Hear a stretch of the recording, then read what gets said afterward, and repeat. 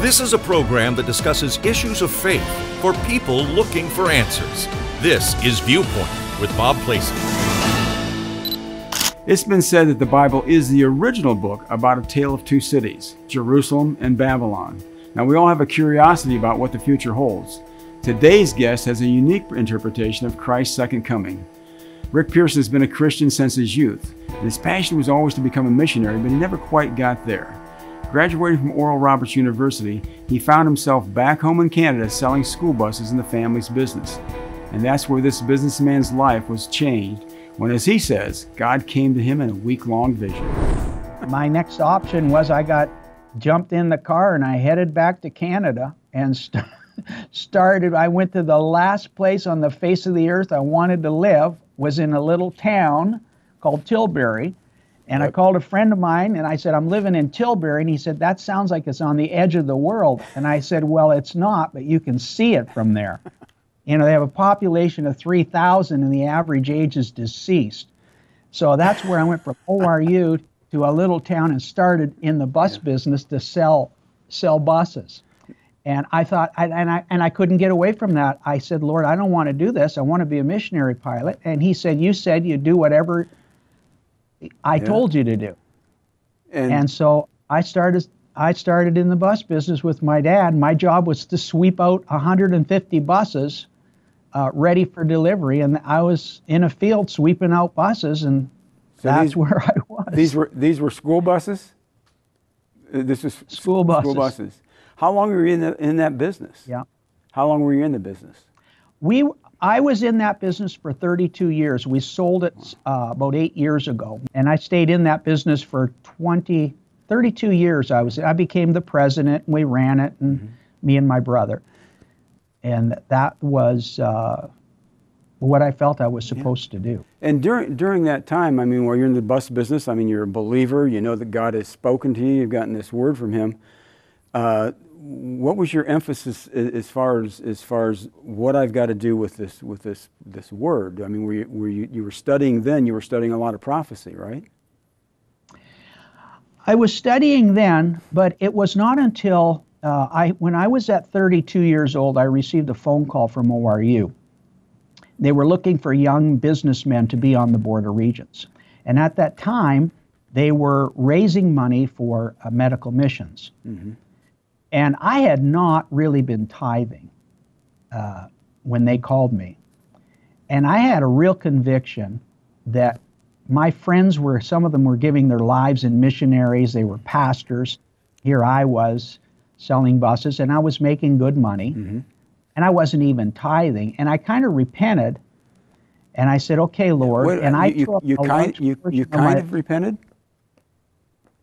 Well, I did repent.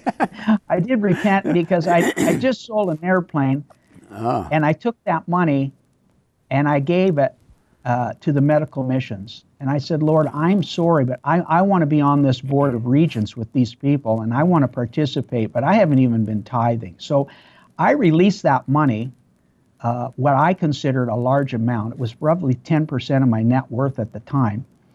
And after I released that money, I had an experience very similar to Cornelius in Acts chapter 10, who gave alms and paid alms to God, and he had a visitation. And the angel said, your alms have come up for a memorial before God. I want you to go to Peter, and he'll show you the way of salvation. Well, I had the same kind of experience, only I was shown things to come, specifically in the United States of America. And I call that a theophany. I had a visitation over a period of 7 days, and at the end of the 7 days, an audible voice woke me up and spoke to me and showed me things to come in the United States of America. And what I was shown shook me to the core, to the point where I thought perhaps I was hallucinating or having a nervous breakdown. And it scared me. So I jumped on a plane and I went to Oral Roberts University, and Oral Roberts came and personally laid his hands on me. And I explained to him some of the vision and that I'd had, and he laid his hands on me and he started laughing. And when he laid his hands on me, I started shaking like a leaf.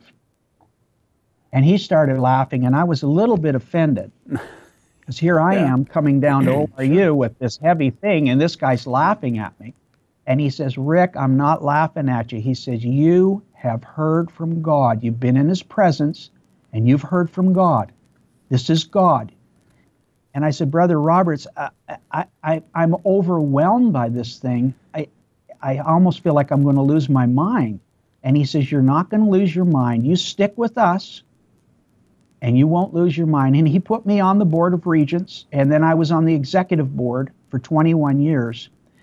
And Brother Roberts would let me go to his house, and we would talk about things in the spirit realm and how spirits operated, how angels operated. And he was very, very kind to me, but he gave me a good foundation. Now, in the process of this time, of this 21 years on the board, I traveled all over the world on mission trips with Brother Roberts and his son Richard.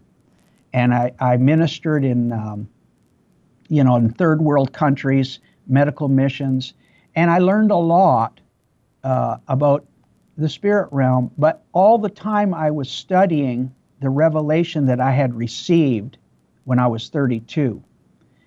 And it took me 32 years to catch up intellectually and in scripture with what I was saying. And right now, things are coming to pass right now that I was shown 32 years ago. And it all has to do with America's role in Bible prophecy and the second coming of Jesus Christ. During that time, I mean, was it almost like you were it was there, but you didn't know what to do with it, or you were almost haunted by it? That God's not going to let you alone until this comes to fruit? I was constantly, I would speak anywhere in church. I would teach Sunday school. I would speak in churches.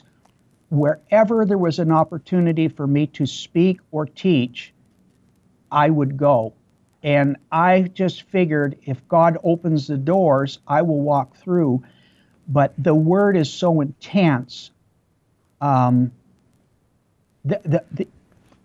prophecy has an appointed time. Mm-hmm. It says the word has an appointed time to come.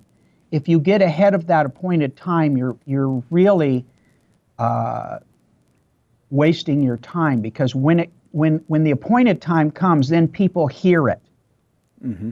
And they receive. But if you're ahead of the curve, they can't see it. Right now, I think people are seeing what we're saying on our TV show because of the signs of the times around us. People are going, wow, this is very accurate. And we back everything with the Word of God, with Scripture, Bob, of what we're saying about American prophecy. In a moment, we're going to get into specifics with Rick about the role the United States plays in this prophetic book. You may want to grab your Bible, because Rick will be taking us in depth through the book of Revelation. Now, if you enjoy ViewPoint, we're glad, and we really believe that the Bible is not a book to be afraid of, but instead to be consumed by believers. If you value ViewPoint, we'd appreciate your financial support, because this program is made possible by viewers just like you. As the climate in our world grows more hostile toward our Christian worldview, ViewPoint is a program designed to help defend our faith. Each week, Bob Placie interviews guests who bring the Bible into focus. And we can be salt and light in this culture. Every description of Babylon in this book is going to come to pass, Helping us understand how relevant God's Word is for today. ViewPoint is completely viewer-supported. If you've enjoyed and benefited from our interviews, we would ask you to consider helping us by supporting it financially. Your $20, $50, or even $100 monthly gift will help us continue to bring you more of these programs. Go to WTLW.com now and click Get Involved, or you can send a check to the address on your screen. Thank you for supporting ViewPoint.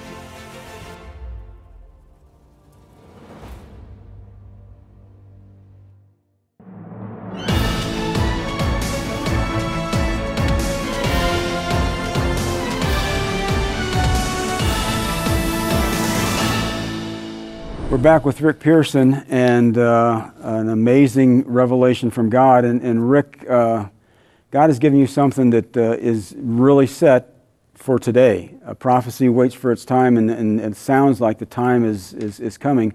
You found the United States in prophecy. A lot of people discount that and say, no, how could we be that audacious to say the United States is in the Bible? But the most powerful country ever to exist in the world, it's got to be there someplace. What have you found?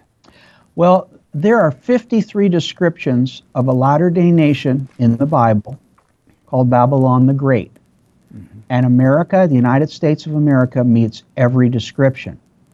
Now, I can go through some of those if you want. Number one, she's a providential nation raised up by God's mandate, because in Jeremiah, he talks about this lady of kingdoms who has a golden cup in her hand that God has raised up. Jeremiah, Isaiah, and the book of Revelation 17 and 18, there are 4 chapters in the Bible that talks about this latter-day nation. She's the richest, most powerful nation in the world, and she is the 7th of 8 providential nations. Now, in Revelation 17:10, he talks about this woman sitting upon the beast. Most traditional prophecy teachers will tell you that that woman rides the beast throughout the tribulation period, but the Bible doesn't say that. It says that the beast and the 10 horns who have not yet received power, in Revelation 17:12, that this woman sits upon the beast before they come into power. Now, it also talks in Revelation 17:10 that this woman sitting upon this 7-headed beast, it says the 7 heads are not only 7 mountains of the earth, but there's 7 kings. 5 have fallen, 1 is, and then the 7th and the 8th beast are still yet to come. Explain to me real quick. Of these kingdoms. Give us a quick definition of a providential nation, because that is very important when it comes to the United States. What is a providential nation? Providential nation means it's raised up by divine mandate. In other words, God spoke about it before it existed. And Daniel, in chapter 4, Nebuchadnezzar had that dream of the image, and we saw Babylon, then came Persia, then came Greece, then came, I believe it was Rome. Those were all providential nations that were spoken into existence before they ever came. Babylon was spoken into existence and prophesied about 750 years before the birth of Christ, and the United States of America meets every description. She's the 7th of 8 providential nations, and in Revelation 17:10 it says, and the 8th kingdom is the beast. That 10-nation new world order that's going to rise. The 7th nation is described as a woman. This woman sits upon the beast. The word is kathemia. It means rules over, or controls, or polices over the beast before he's released. So we have a new world order right now that is struggling to get world dominance. And we have a woman, a nation, who's sitting upon her like a firewall to the world, saying, no, you're not going to have world domination. There's coming a point when the 8th nation will be raised up, and the 7th nation will be deposed. Tell us a little. The 7th nation is the United States of America. And when we look at America right now, I mean, you talk about it being a providential nation, that the reason the Pilgrims came, the reason the Mennonites came, the reason these people came from Europe was to escape persecution, and they came here, and the forefathers, our forefathers, founded this upon biblical principles. I mean, they quoted the Bible, I don't know how many times in the Declaration of Independence, and 4 times. Yeah, and so it's there. Yes. But America since then has really defiled itself. I mean, you look at, you mentioned in your study that the worship of Baal. Now, how can we have modern Baal worship when that was centuries ago? How can America be involved in modern Baal worship? Well, Baal worship is part of the, I think there's 6 or 7 descriptions of the different Baal worship tactics that happen, witchcraft, necromancy, mediums. But the let's say the tipping point for Baal worship comes to a place where people sacrifice their children to the god of Moloch. Yes. Now this is where the shedding of innocent blood, it says, will not be pardoned but by the hand of them who shed it. So now here you have a nation, the United States of America, who was founded upon covenant. Now in Deuteronomy 28, 1 through 15, you see the pattern that God sets for any nation that comes into covenant. I will bless you, I will make you a blessing, you'll be the head and not the tail, if you obey my voice, if you obey my voice, if you obey my voice, all these things will come. You will be a lender and not a debtor. Your fruits of your field will come forth, and you'll have prosperity, and people and nations will come to you because you're in covenant with God, because every good gift of God comes down from the Father of lights. And America got into that covenant with God, very similar to Israel and very similar to you personally. Mm-hmm. If you come into covenant with God, you can have a personal covenant with God just like Abraham did. Well, the United States built their foundation on that covenant, and it invoked the blessings of God on this nation.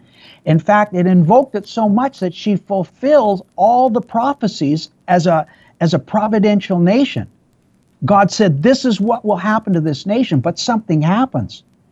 Instead of staying in Deuteronomy 28, 1 through 15, she crosses over into verse 16. And there's, for every verse of blessing, there's 3 verses of warning what will happen if you don't obey my voice. You'll become a debtor nation. Your land will be defiled. Yeah. You'll not be the head, you'll be the tail. And something starts happening. This is what happens to Babylon. She breaks covenant with God, and he says, get thee into darkness, Babylon. And she becomes the habitation of every foul and unclean spirit. And God hands, now there's still a remnant of people in Babylon, because God says in Revelation 18, come out of her, my people, be not partakers of her sins, nor in her plagues. So something's coming to Babylon, the 7th providential nation, where she must be deposed before the 8th nation can take over. Baal worship is the tipping point.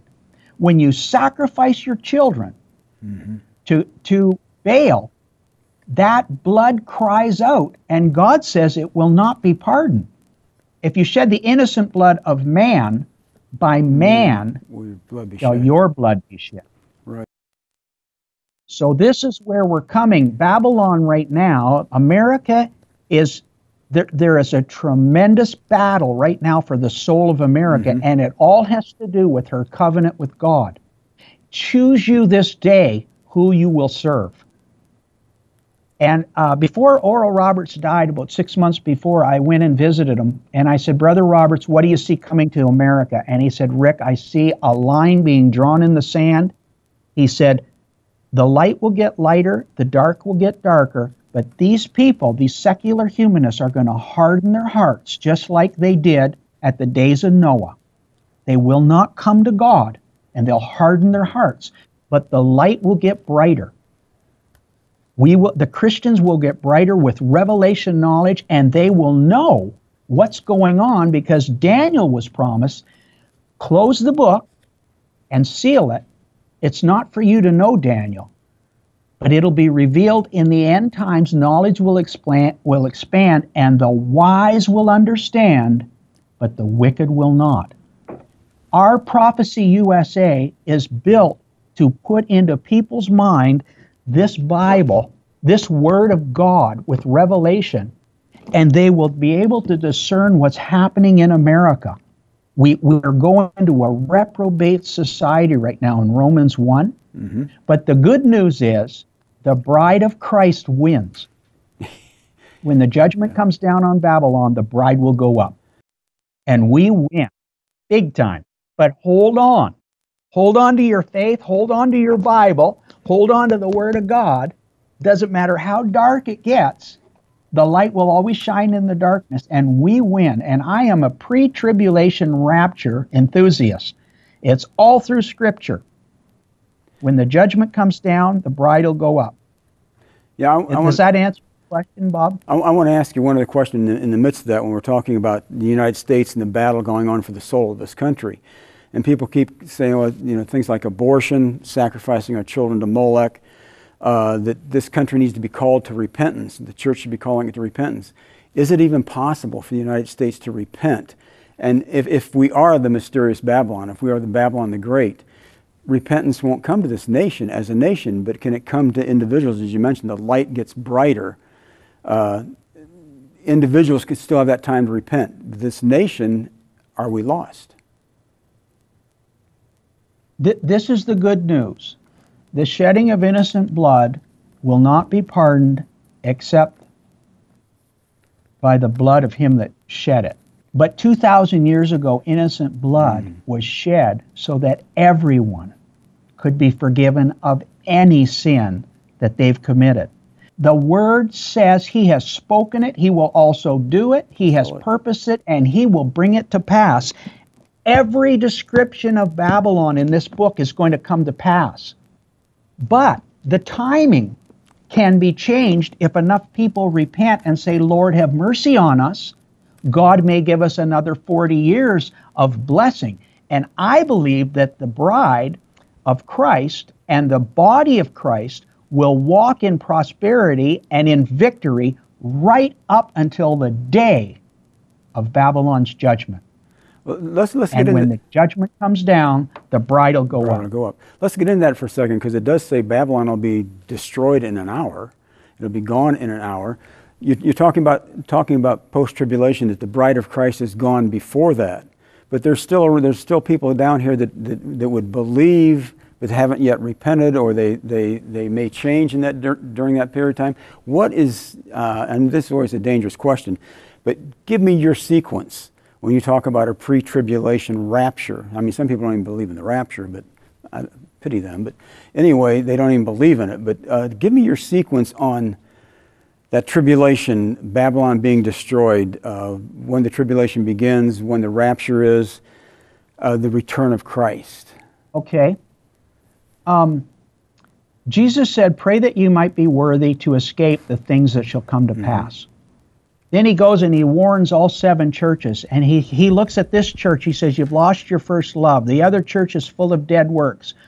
Pergamos, you're committing fornication and adultery. Thyatira, you're following the woman Jezebel. You're sacrificing your children. That's what Jezebel did. Jesus is warning everyone before the judgment comes. Come out of her, my people. Be not partakers of her sins. And he says to get ready. Then he gives us the parable of the virgins. In Matthew 25, half of the virgins were ready, the other half weren't. So when the bridegroom comes, half of the bride's left and the other half goes up because they made themselves ready. So the big thing is now is get your house in order with God. Now, when the judgment comes down on Babylon, that's found in Revelation 18, and you can see that in 1 hour, it comes down. In 1 hour, she's burnt with fire. In 1 hour, all 27 products listed in her come to naught. In 1 hour, the merchants of the earth stand in the fear of her torment. What is that torment? It's a fire. It's a nuclear that comes on her. And then in Isaiah, he says, in 1 day, the loss of children and widowhood, that Babylon falls. Well, that judgment that comes down, it's all talking about an hour. But in Revelation chapter 3, the church of Philadelphia, Jesus said, your heart, and you have kept my word, and because you have kept my word, I will open a door for you that no man can shut, and I will keep you from the hour of tribulation that shall come upon the earth. Now in Revelation 18, you see that the fire comes down on Babylon, and she's burned in 1 hour. And then in Revelation 19, you just keep following those verses, and you'll see that there's rejoicing in heaven, for God has judged Babylon the Great for her sins, for her Baal worship. And then there's a voice in heaven of much people, and it's the marriage supper of the Lamb.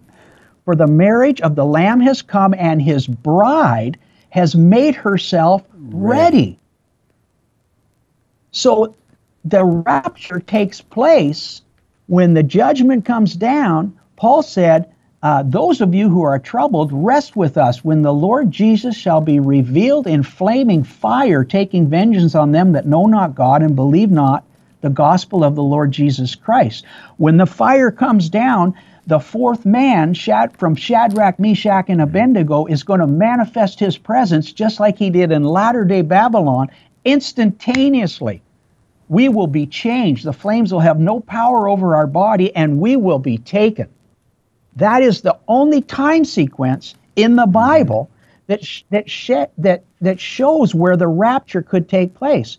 Now, there's 5 verses all through Revelation that talks about these tribulation saints that are in the tribulation, and they're tested. They're tested in the tribulation because they didn't test themselves. It says, judge. If you judge yourself, God won't have to judge you. So right now is a very good time to examine yourself and get your house in order, because we don't know when this hour of judgment will come. And in Revelation 17:16 it says, and the beast and the 10 horns will hate the woman, and they will burn her with fire, for God has put into their hearts to fulfill his purpose. God's purpose. God will use the Antichrist and the 10 nations to judge Babylon, who has fallen out of covenant with them. But he doesn't judge the church. He judges those that don't want God. God is a miracle-working God, and the fourth man is alive and well, and he's going to come and deliver us. When this thing comes down, the fourth man has never lost his power to deliver. If you want to hear more from Rick, you can find his podcast, his books, and more studies at prophecyusa.org. Now, if you'd like to hear more about ViewPoint, all of our episodes are not only on YouTube, but you can hear the audio on your favorite podcast app. Just search for ViewPoint with Bob Placie, and when you find us, please share it with your friends. Thanks for joining us today. Remember, you can watch the interviews you've seen today on demand on YouTube. Plus, you can also listen to all of our episodes on the ViewPoint with Bob Placie podcast on Apple, Spotify, and anywhere you listen to a podcast.